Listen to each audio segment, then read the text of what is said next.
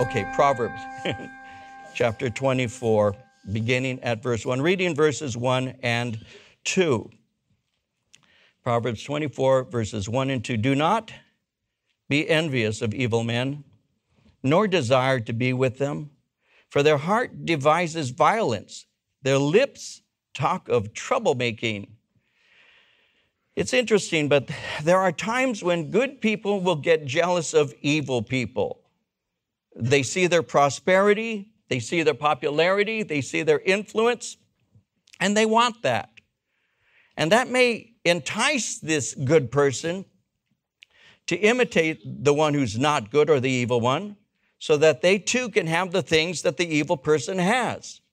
So he says, do not be envious of evil men, nor desire to be with them. So be careful that you don't see their prosperity and their popularity and their influence and desire that. You're going to want to sometimes spend time with them. You want to gain something from them. And Solomon says, don't do this because you may learn their ways and enter into sin. And you never really know what they may end up doing that will harm you. You see, sometimes evil people can be charming and they're extremely seductive. There's many a good girl or a good young man who's been hurt by a charming evil person. So a closer look at them can often be the proper antidote to envy of them. Remember Proverbs 13:20, he who walks with wise men will be wise, but the companion of fools will be destroyed. Verse 3, through wisdom a house is built, and by understanding it is established. By knowledge the rooms are filled with all precious and pleasant riches. So instead of imitating the evil gain of men, he's saying, seek God's wisdom to build your home. The wisdom gained through knowledge of Jesus is essential for domestic blessings. So if we neglect prayer and Bible reading and fellowship, we ultimately will reap the consequences. So through wisdom, a house is built. By understanding, it is established. Your home is going to be established by the wisdom and understanding of the ways of the Lord. And your life will be blessed by him. By knowledge, the rooms are filled with precious and pleasant riches. And so we need to make sure that we do the things that are pleasing to the Lord so that we might gain the blessings or receive the blessings that the Lord would have for us. Verses 5 and 6. A wise man is strong. Yes, a man of knowledge increases strength. For by wise counsel you will wage your own war, and in a multitude of counselors there is safety. Wisdom imparts a strength that is greater than physical might. Trust in God gives us purpose. It gives us determination. When you trust the Lord, you have courage. When you know the Lord, you have proper goals. When you walk with the Lord, you have values. And as you're growing, these things actually continue to grow in you. These things that you have, this wisdom and all that's being imparted to you, actually continues to grow with experience over time. And so a wise man is strong, a man of knowledge increases strength. He says in verse 6, for by wise counsel you will wage your own war, and in a multitude of counselors there is safety. Victory in battle is more than simple human strength. You need wise counsel. In Proverbs 11, verse 14, where there is no counsel, the people fall. In the multitude of counselors, there's safety. Proverbs 18, verse 1, a man who isolates himself seeks his own desire. He rages against all wise judgment. It's always wise for you when you're making decisions, if you're able to seek out wise counsel as you make those decisions. It's a foolish thing if you say, well, I'm going to do what I want without asking because I know what's best for me. You know, as a pastor, people sometimes think, well, you're a Calvary Chapel pastor. Don't you have the Moses model of leadership? You hear from God and you just go in the direction that God tells you, right? You never seek counsel. That's not true at all. That's not true at all. I seek counsel all the time. I seek counsel almost every day in one form or another through conversation or question. I'll say, what do you think about this? And what do you think about that? And I was thinking about doing this. And would you do that? I ask counsel all the time. And it's not by calling up some person who's in some high position of authority because only he can speak to me. I speak to my staff. I speak to my secretaries. I'll say, what do you think about this? And I'm considering that. What do you think about that?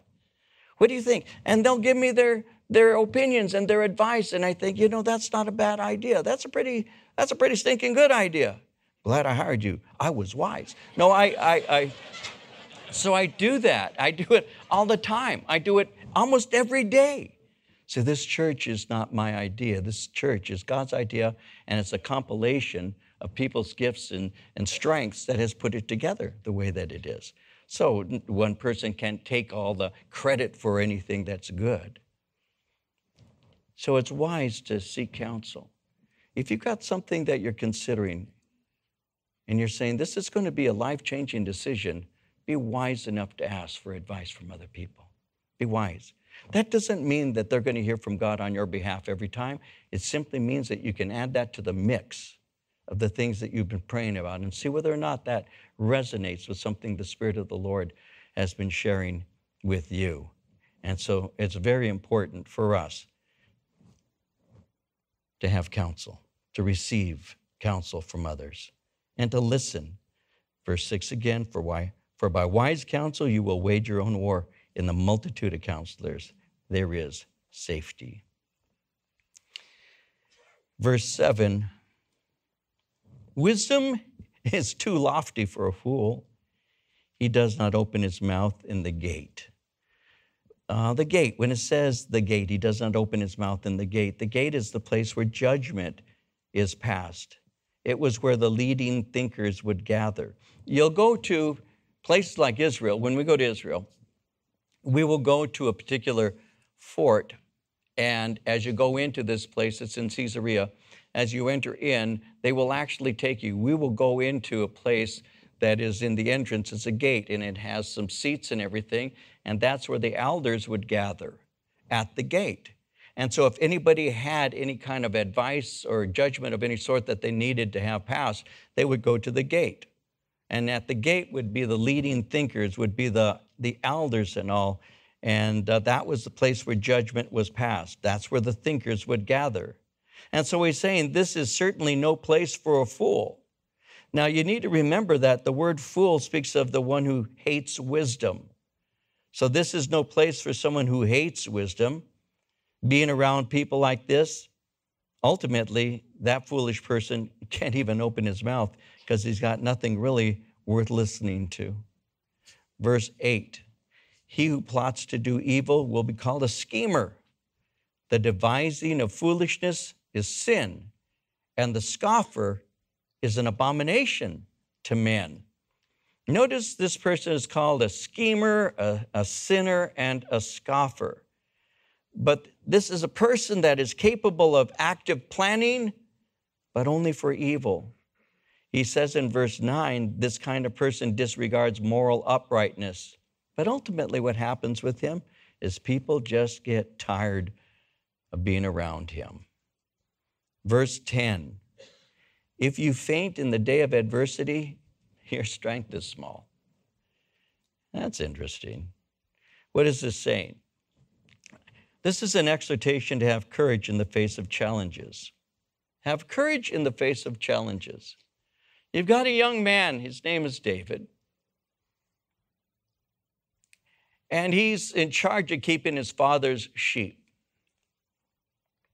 His father says, your brothers are out there about to ensue in battle with the Philistines, so I want you to take some food for them and distribute it to your brothers. We know the story. David goes, and when he goes, he sees this giant by the name of Goliath. And Goliath is coming out, and he's challenging the people of Israel. He says, show me one of your soldiers, bring a warrior. Why should the Philistine army and the Israeli army, why should the Jews and the Philistines battle and lose many men? Just bring your champion out, and we'll go one-on-one. Well, Goliath was 9'9". That's big.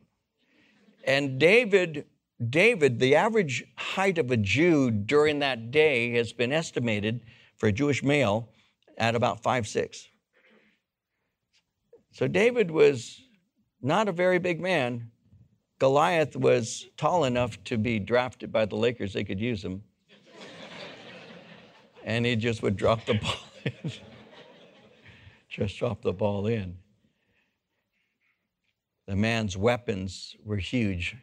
Hardly anybody could even pick up the spear and the buckler that he carried. He was a huge man. And David shows up. We all know the story. I'm just condensing it to something brief. And as he shows up, he sees the fear. The fear was visible in the armies of Israel. What's going on here? What's happening? That guy out there, Goliath, is challenging us. And David is upset over this. And so in 1 Samuel 17, verses 44 through 47, David goes out there. And before he goes out, we remember that King Saul wanted to put his armor on David. And David put it on. But King Saul was head and shoulders above all men in Israel, so he was good size.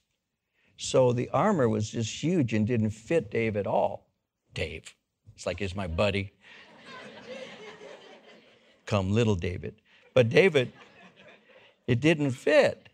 He hadn't tried it. It was too big. He took it off and he went with what he had, a sling and some stones, 5 smooth stones.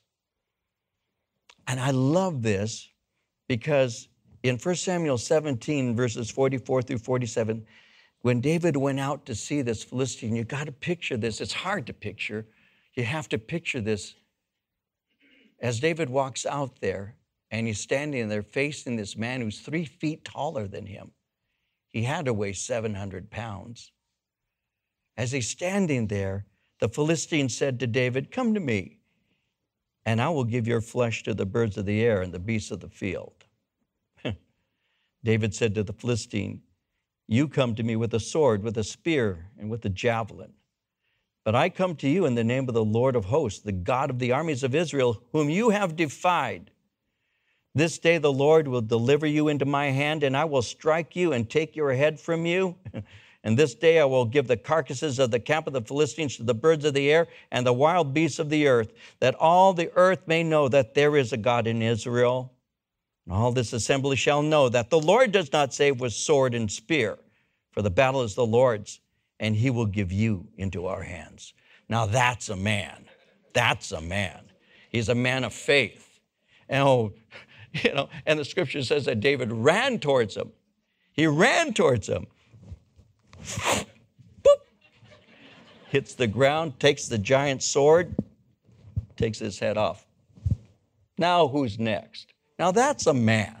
We may not like the brutality of it, but that's what happened. So you will never know what you can do in the Lord until you're tested. Until you're tested. And so it's an obvious thing. If you faint in the day of adversity, your strength is small. Have courage in the face of challenges.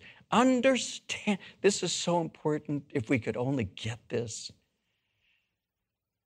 Our God is an awesome God. We sing about it, but it's true. There's always hope in God. Always. God always has his way. And all I need to learn to do is trust him. That's what I have to learn to do. And so when there's tough times and we all go through them, if we just kind of wilt because he says your strength is small. My strength will always be small, but my God's strength is not. We need to understand that today. Now, verse 11, deliver those who are drawn toward death and hold back those stumbling to slaughter. If you say, surely we didn't know this, does not he who weighs the hearts consider it? He who keeps your soul, does he not know it? And will he not render to each man according to his deeds? Deliver those who are drawn toward death. God holds people responsible for rescuing those who are in mortal danger. Obviously, this has a general application, and the general application would be we should help those who are in need. But it's this portion of Scripture that has been applied to the pro-life movement. Perhaps some of you have heard it. This Scripture has been used by the pro-life movement. Deliver those who are drawn toward death and hold back those stumbling to slaughter is a very well-known Scripture used in advocates for life. This is that Scripture. The thought is that we are responsible to rescue those on the path of death. And since unborn babies cannot save themselves, then we should do what we can. Advocates for abortion often speak of fetal tissue, or they speak of unwanted children, children that ultimately are abused. They speak concerning the financial cost to society with these children, no parents. They speak of it being a woman and her doctor's decision. And I can still remember when the cry was, well, if she can't get a legal one, she'll go to a back alley abortionist and we'll have what we used to call, and they referred to as a coat hanger abortion. A lot of you perhaps remember that. Some of you are old enough to. Others perhaps you've heard that because you're young and don't realize that. But that was the argument. There is a man by the name of Bernard Nathanson.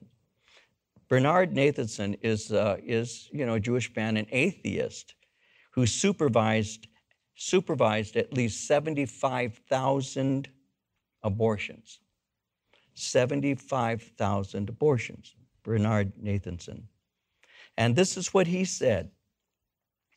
Those who classify a fetus as mere tissue are using a line of argumentation which is biological nonsense, unworthy of the people who have advocated it. Concerning the woman and her doctor theory, the view that they alone should decide on abortion, Nathanson quotes another author who says, abortion is no more a medical issue because doctors do it than is capital punishment a matter of electrical engineering because an electric chair is used. He speaks of the unwanted child syndrome. If anything, the statistical reports would lead one to conclude that liberal abortion laws, not strict ones, foster child abuse. Child abuse has risen noticeably since abortion was legalized, and so have illegitimate births, despite the availability of abortion as an alternative. If a fetus is carried to term, it will be unwanted only for the 9 months between conception and birth. It need never be unwanted because of the hopeless shortage of babies available for the long list of childless couples who earnestly want to adopt them. Of the coat hanger argument, we generally emphasize the drama of the individual case, not the mass statistics. But when we spoke of the latter, it was always 5,000 to 10,000 deaths per year. I confess I knew the figures were totally false, and I suppose the others did too, if they stopped to think of it. But in the morality of our revolution, it was a useful figure, widely accepted. So why go out of our way to correct it with honest statistics? Nathanson stated in 1967, before abortion was legalized, the federal government listed 160 deaths from illegal abortion. In 1972, the last year before the Supreme Court decision opened the abortion door, there was a total of 39 deaths from illegal abortions. Certainly, even 39 women are important among the tens of millions in America. But it is absolute insanity, even for the guardians of our human resources, to shout for the lives of 39 women in 1972 and say nothing of the lives of 1.5 million babies aborted in 1980. There are more than that who die from legal abortions now. And finally, Dr. Nathanson spoke of the issue of cost benefit. He referred to the view championed by Washington that it is cheaper for society to destroy babies at $100 apiece by abortion than to take responsibility for aiding poor women and children. He said, this may be good politics, but it is hardly exemplar social morality. Certain human issues are too grave to be handled in this way and must be shielded from a cost-effectiveness theory. Abortion is one of them. And so we need to understand that we have a responsibility, and this issue related to abortion is much deeper than just the rights of a woman and the things that we've had spoken to us about. God is the author of life, and we need to honor the reality of the fact that every life is precious in the sight of God.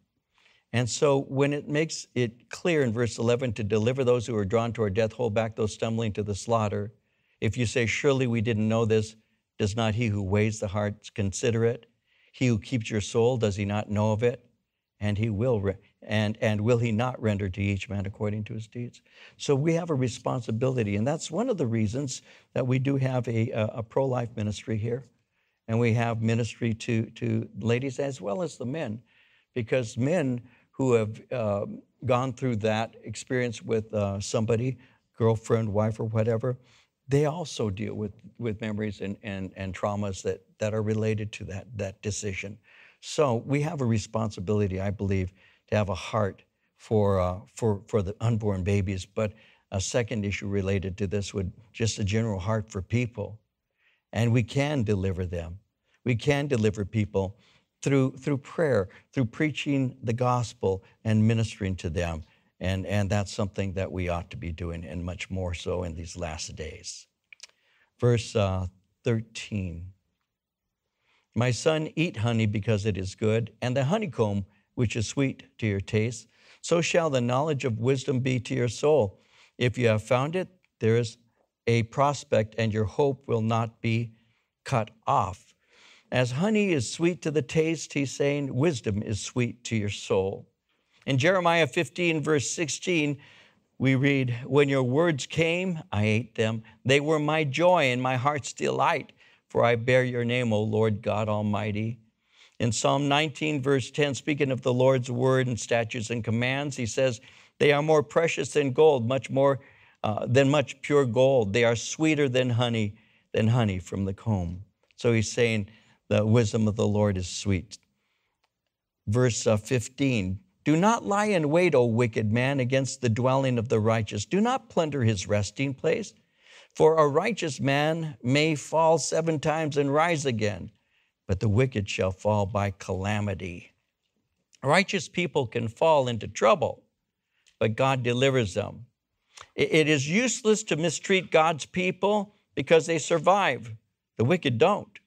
Psalm 34:19 says, many are the afflictions of the righteous, but the Lord delivers him out of them all. Psalm 37:24, though he fall, he shall not be utterly cast down. The Lord upholds him with his hand. You can stumble. You can have a tough time. You can fall into hard times, but God will always deliver you, and he does. Have you discovered that? Have you discovered that? If you haven't, you will. You know, sometimes you get to this place where you're saying, I can't believe it. I'm trying so hard to be live a righteous life. And it seems that every step I take forward, something comes against me.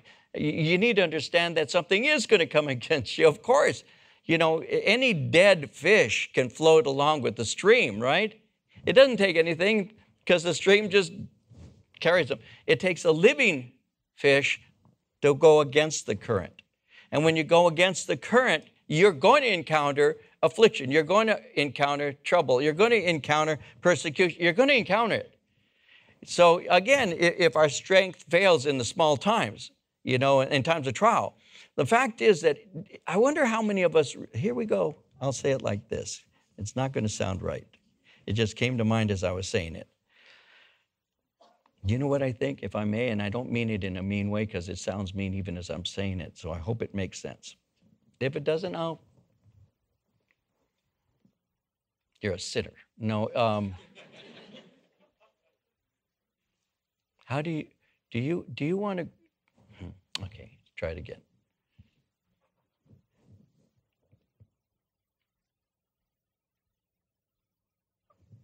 I made a decision a long time ago, I'll make it personal. I made a decision a long time ago, I wanted to be used of the Lord.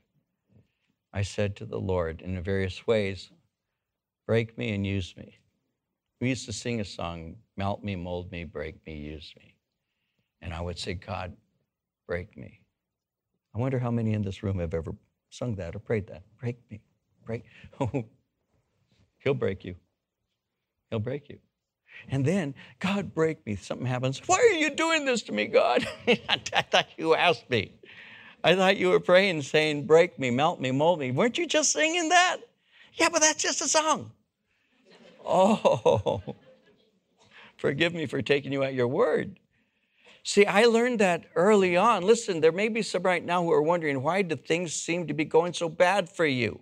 There's usually a couple of reasons. One is maybe you're in sin and God's dealing with you. That's always a possibility, right? It's always a possibility, too. You may be reaping what you're sowing. You may have put something into life that was carnal, and you're now reaping the results of that. That happens, too. That's part of how the Lord works. Or three, if you've ever said, God, make me like you, then the afflictions and the difficult times, the disappointments and pains are part of how God breaks us and makes us. The one whom he loves, he hurts. That may sound like heresy, but it's not. The one whom he loves, he breaks. He breaks. And you will find yourself at the point where you can't hold on any longer. And you tell him, I can't. It's at that point that his strength is made perfect in your weakness. And then you discover something about the Lord. You've been there all along. I was just so caught up looking at what I'm going through that I forgot to look to you.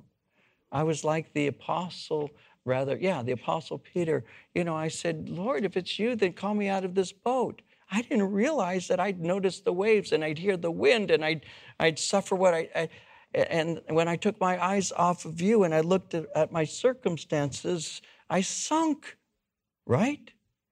That's what happens sometimes. Let me tell you something. This is called meat. What I'm telling you is actually something called meat.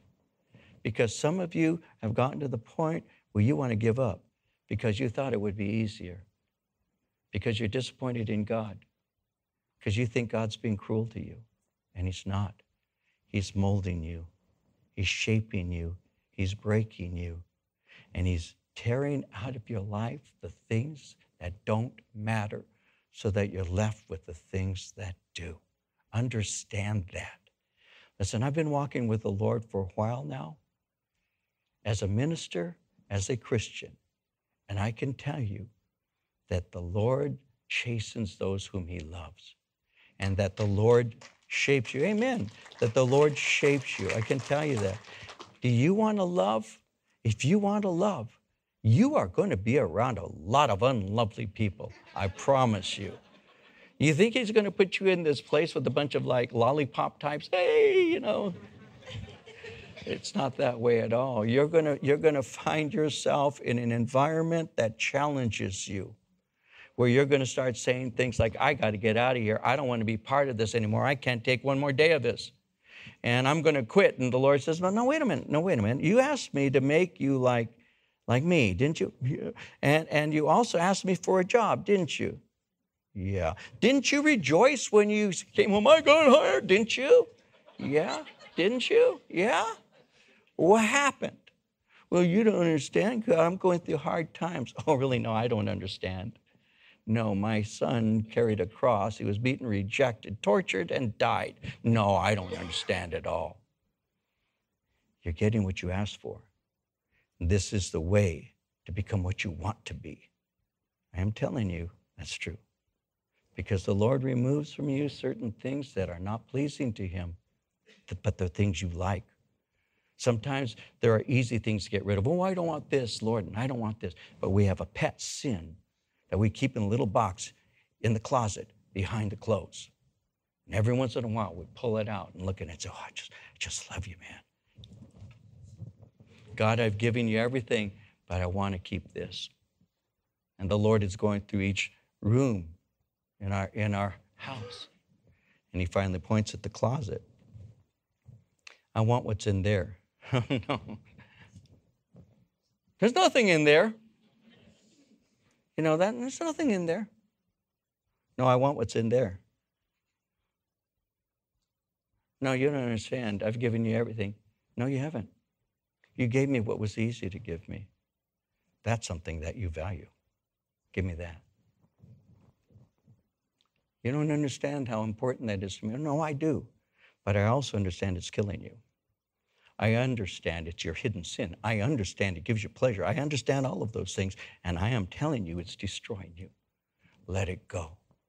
Let it go. And you go, I can't. No, I need it. I can't. Ultimately, I am telling you in a silly form of a story, illustration, that's true. that I have one thing at a time yielded things to the Lord, things that were so precious that I thought that I couldn't live without, relationships, things that mattered to me. I yielded them one thing at a time, and I discovered something. I discovered that in the releasing, God was present, and he built me and gave me the thing that I wanted the most, that I didn't even know I needed. He has a way of doing that. Be aware of that. Be aware of how the Lord works through these things here. Be aware of how God moves and how God will bless you as you yield to him. Be aware that God loves you and that he works in you, and he will take care of you. And yeah, there are times that we stumble, but even in the stumbling, we get up. And as we get up and move forward, the Lord has a way of working in us. The righteous man may fall 7 times and rise again. Keep that in mind.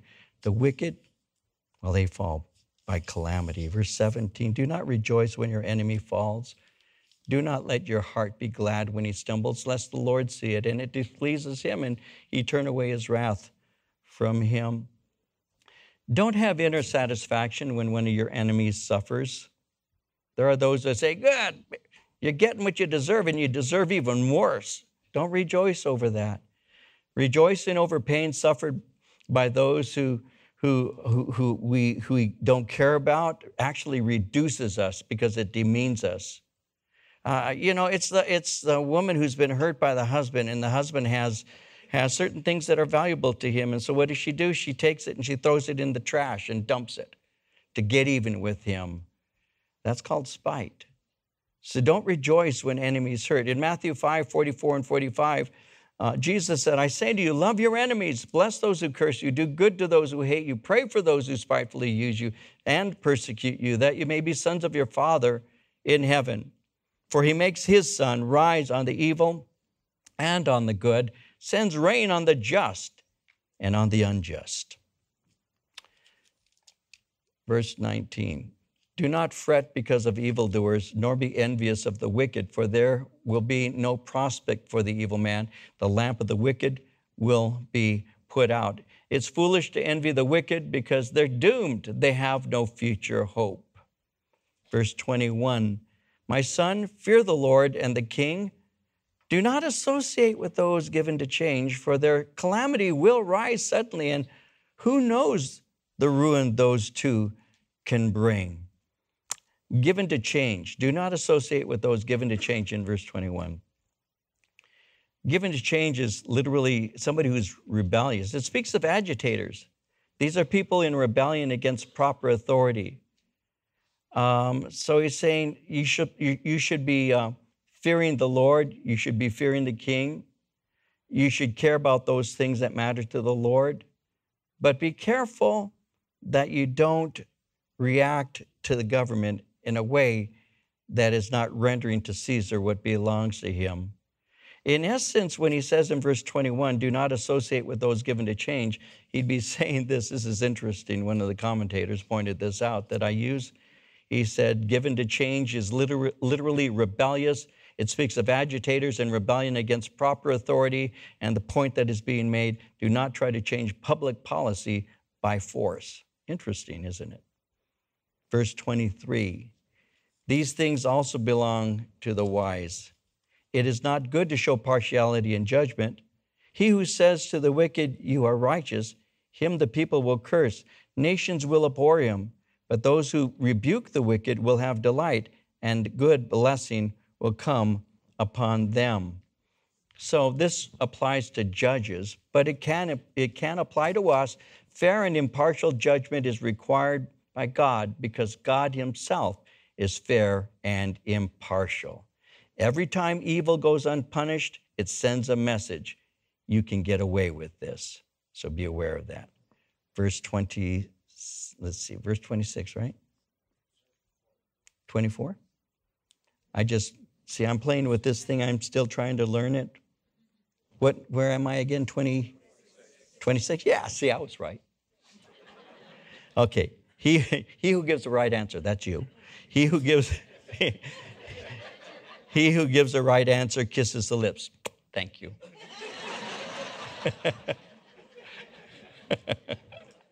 Friendship is characterized by truth. Verse 27. Prepare your outside work, make it fit for yourself in the field, and afterward build your house. In other words, keep first things first. Learn to prioritize correctly. Prepare your outside work, make it fit for yourself in the field, and then build your house. Prioritize the things that you're doing. 28. Do not be a witness against your neighbor without cause. For would you deceive with your lips? Do not say, I will do to him just as he's done to me. I will render to the man according to his work. And so you're not to bear false testimony. Don't be a witness against your neighbor without cause. Do not bear false testimony. When it says in verse 29, do not say, I'll do to him. In verse 29, it speaks of spiteful vengeance. And spiteful vengeance, once again, is not becoming to a child of God. And then here's observation. We'll close with verses 30 through 34. I went by the field of the lazy man, by the vineyard of the man devoid of understanding. And there it was all overgrown with thorns. Its surface was covered with nettles, its stone wall broken down. When I saw it, I considered it well. I looked on it, received instruction. And here's what he learned. A little sleep, a little slumber, a little folding of the hands to rest. So shall your poverty come like a prowler, your need like an armed man. So I go by somebody's house, the lazy man, and it's overgrown with thorns. Its walls broken down. So somebody says, well, what's the big deal? It's his property. What if they can't work on it? What if they don't want to work on it? Well, he'd be saying that your home often represents your priorities. It reveals the things that you value. Now, he's not encouraging materialism. What he's encouraging is diligence and stewardship. The things you own, the way they're maintained, represent your priorities. My father, when I was young, my father said to me, David, there are two things that you're going to spend a lot of money on. He said, so take care of them. One, it's your car. So take care of your car because it's one of the larger expenses you'll ever have. And secondly, take care of your home. And what my father was trying to teach me was priorities. He said, if you're going to spend a lot of money on these things, take care of the things you spend your money on. That's basically what we're seeing here. He's saying the guy has a house, but he's let it go down. He looks at the wall, it's broken down. Walls not only were used to keep things in, but they were also used to keep people out. And so your priority is protecting that which is yours in the responsible fashion you ought to be exercising is demonstrating that you don't really know how to take care of the things that you have. So make sure that you're aware of these things. Make sure that your priorities are right. You see, this slothful man has many advantages. When you look at this, he has land, he has a field, he has a vineyard. It's surrounded by a stone wall. And these are resources that could be put to good use.